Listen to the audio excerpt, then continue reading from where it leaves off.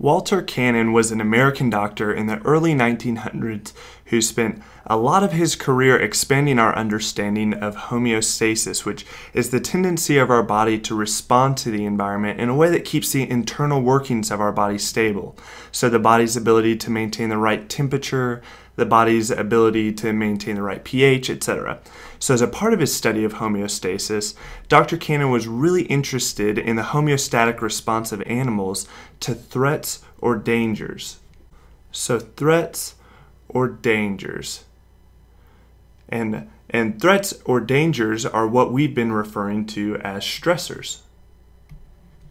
So basically, Dr. Cannon was interested in our homeostatic response to stressors, and he coined the response that he saw the fight or flight response, because he basically saw that we were either going to prepare to fight against these threats or dangers, or we were going to prepare to run away from these threats or dangers. So the fight or flight response that Cannon was so interested in, it revolves around the inner workings of the nervous system and the endocrine system. So on the nervous system side of things, we have the sympathetic nervous system.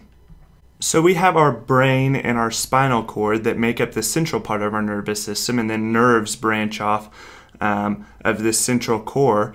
And we have the part of our nervous system that we don't always think about or aren't thinking about to control is the autonomic nervous system. And a branch of that autonomic nervous system that's going on behind the scenes is the sympathetic nervous system.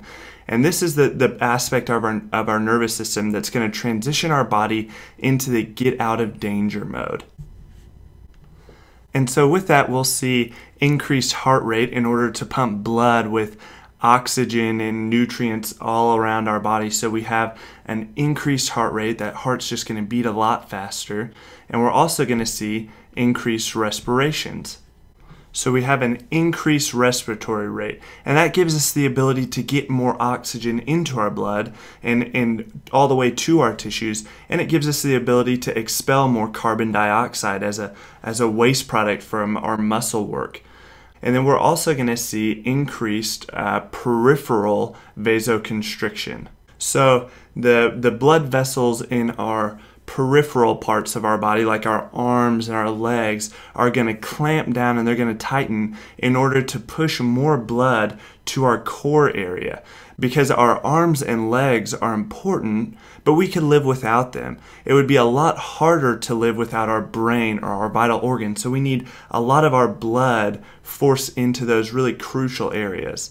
So we're going to see peripheral vasoconstriction happening in this fight or flight response. And then lastly, we're going to turn off less important things like digestion and immune function and ovulation, because these things are great if we're just hanging out, but they're definitely less crucial in life or death situations. So teaming up with the sympathetic nervous system, we have the endocrine system.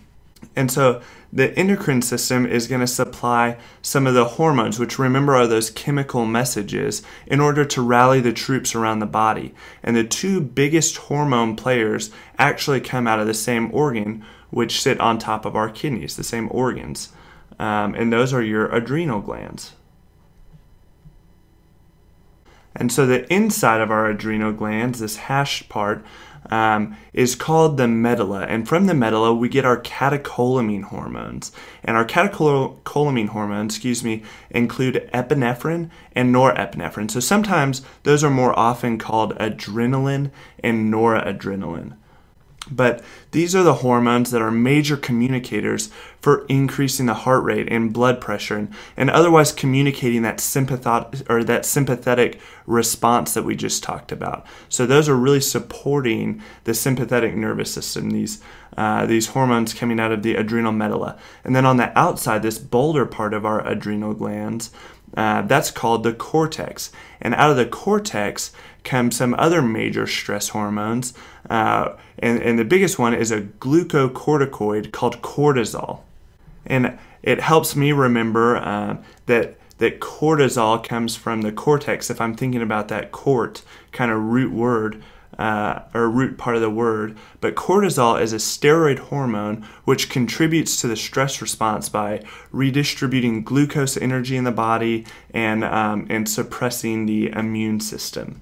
And so just to review real quick, we have this fight or flight response to stressor. So we're preparing to either fight or to run away, and that's being communicated by our sympathetic nervous system, which is being assisted by the hormones of our endocrine system.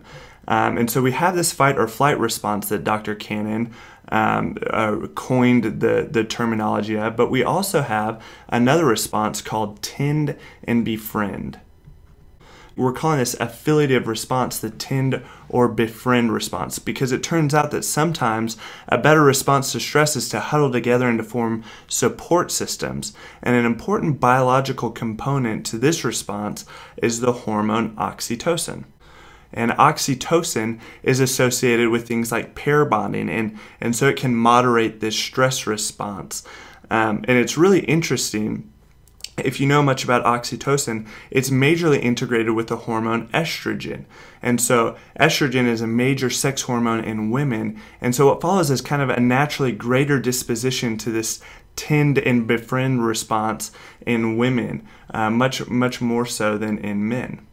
And so we have these two major kind of categories of response to stressors. We have this fight or flight response and this tend and befriend response.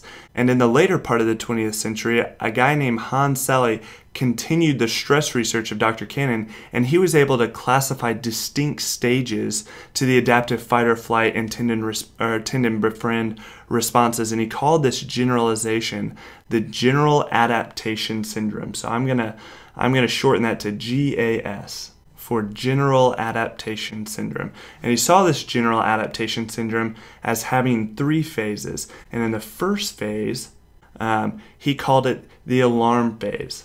And in this alarm phase, that stress reaction kicks in, so your heart starts racing, and your resources are mobilized, and you're ready to fight or to run for your life. And that's the alarm phase. And the second phase, which he called the resistance phase, we're actually fighting or fleeing or huddling together. Our temperature is elevated and our blood pressure and rate of breathing remain high, and we're also bathing our body in the stress hormones like cortisol. And so our body has reserves to react to those acute stressors in this resistance phase, but those reserves only go so far, and that brings us to the third phase of the GAS, and that's exhaustion. So if the resistance stage isn't followed by recovery, the body's stress resources get depleted, and it leads to exhaustion, and our tissue and muscles become damaged, and our dampened immunity can make us really susceptible to illness, and all around overexposure to stress can have some really damaging effects. Because like many animals, our body's pretty well equipped to handle short-term stress, but the problem is that when we apply those life-saving stress reactions to our daily commutes and to our 9-to-5 jobs and to other psychosocial kind of trivialities of life, we end up spending way too much time experiencing the negative consequences of stress, this exhaustion consequence, and it has some pretty nasty consequences. So next up, we're going to explore what happens to our body's behaviors and emotions when we're exposed to chronic stress.